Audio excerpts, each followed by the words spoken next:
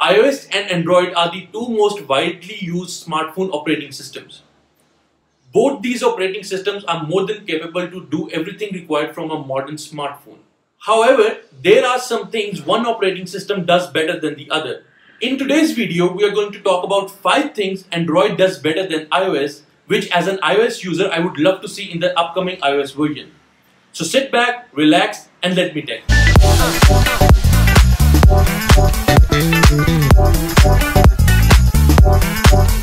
Hello ladies and lads, welcome to Let Me Tech. I am your host Sufyan. If you are new here, don't forget to subscribe and hit the bell icon so you get notifications of our upcoming content, which includes at least one live video, and that will be very soon. Meanwhile, let's see what Android does better than iOS. First of all, let's talk about customization. If you don't know what I'm talking about, then you are definitely an iOS user. Let's take a small tour in history and talk about iOS home screen.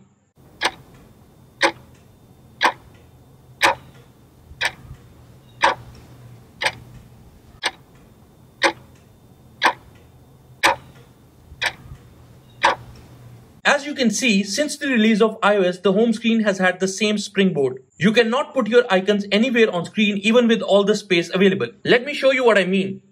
So if I want to move this icon and place it around here, I cannot do that. I know that the springboard works fine, but come on, it has been more than a decade, and when we look over at Android, it is highly customizable. You can set your icons the way you want them, and you can download and apply custom themes and icon packs. Long story short, there is no doubt that Android is way more customizable than iOS, and Apple should do something about this. If rumors are true, then it seems that this will be something that Apple will be updating in iOS 14.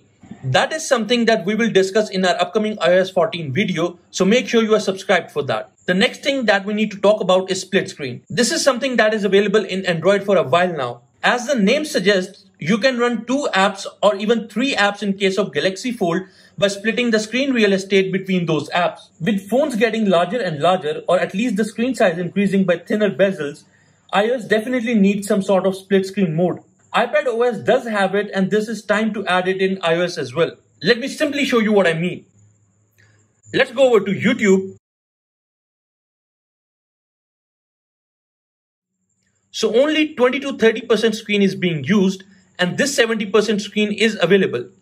If I am able to use some sort of split screen, I can add my notes app here so I can write my notes while enjoying content on YouTube.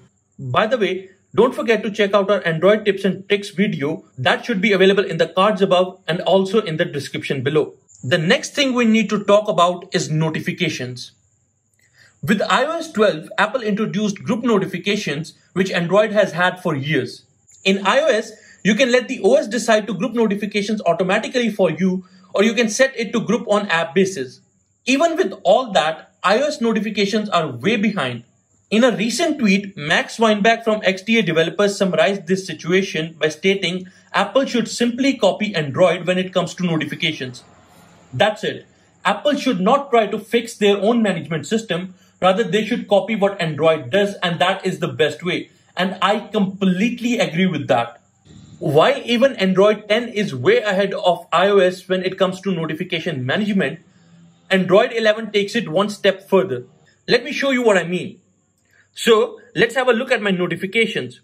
So as you can see that iOS decided to group some of my Instagram notifications, but other notifications are single. So each of them is a separate notifications, and this should not be this way. When we have a look at Android, all these notifications are grouped properly, and that is how it should be. iOS need to fix this, and this should be fixed right now. I hope that with iOS 14, Apple provides better management for our notifications. By the way, thank you so much, Umar, for helping me in this video. I owe you one. That's no problem, man. No issues. This may not seem that important, but trust me, it is. There are a couple of things that the native phone app for Android does way better than iOS. And let's talk about them one by one. First of all, the incoming call alert for iOS needs a redesign. It should not be a screen in the first place. It should be an alert that should not cover the whole screen. Let me show you what I mean. Let's say you are taking notes and you do not want to get disturbed, and all of a sudden you receive a call on your iOS device. As you can see, you can only accept or decline this call. You have no way of ignoring this call. You can swipe up, but you cannot ignore it. All you can do is decline. And that seems rude. There should be a way that it should only pop up as an alert so you can ignore it, complete your line or complete your sentence or do what you are doing, and then you call the person back or you accept the call. This is something that needs to update. Let me show you what happens on Android. As you can clearly see, the call pop-ups as an alert and the person can simply complete his line, complete whatever he is doing and then accept the call, or he can wait for the call to finish and then call the person back. That is how it should be. It's not only me, many other people, many other developers have already said it again and again that this phone screen needs to be updated. It has been way too long for this to be a full screen. Incoming call is one of the problems. The second problem is when you are calling someone.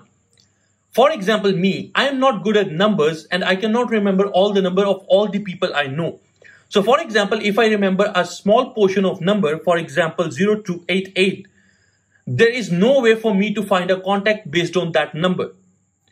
Now on the other hand, let's see what Android does. As you can clearly see that in Android, once you start typing a number, the OS starts filtering the numbers out for you. So if you remember a small portion of the number, it will filter that number out and you can call that number directly. That is very handy and I desperately need something like that in iOS. Hopefully we have something similar in iOS 14. You guys should have seen this one coming, right? This is the battle of smart assistant, Siri and Google. While Siri is the first ever smart assistant which was introduced in iPhone 4S back in 2011, as of right now, it is hard to say it is the best, especially with so many advancements in Google Smart Assistant. We will not go in detail and compare these two, but here is something you need to know. In an experiment, it was found that Google Assistant answered 88% questions correctly, while Siri could only score 75%. While Siri outdid Alexa and Cortana, it is definitely way too behind Google. All in all, Siri needs to step up its game. Hopefully, we will see some improvements in Siri in upcoming iOS versions so it can catch up to Google Assistant. While we are definitely not having a comparison between these two smart assistants, let's have a quick speed test. So let's call Siri. I'm here. What is the weather like? It's currently clear and 32 degrees. So it took a little while. Let's see how Android does. What's the weather like? Currently in Lahore, it's 104 degrees and mostly sunny. Today, it'll be clear with a forecasted high of 106 and a low of 82. As you can see, Google Assistant is definitely faster than Siri. It's not only this instance. If you use both assistants in some way, or if you start comparing these both assistants, you'll definitely see that Siri lags behind. That is all for today. Hopefully you liked the video. If you did, don't forget to give this video a huge thumbs up. Do let us know in the comments below if you think there is something Android does better than iOS that we missed in this video and that should have been added. We will definitely be making a video about things that iOS does better than Android. It should be coming very soon after WWDC. So stay tuned for that. If you have any suggestions for that video, do leave them in the comments below. We'll definitely consider them. Take care of yourself and others around you. We'll catch you in the next one. Over and out.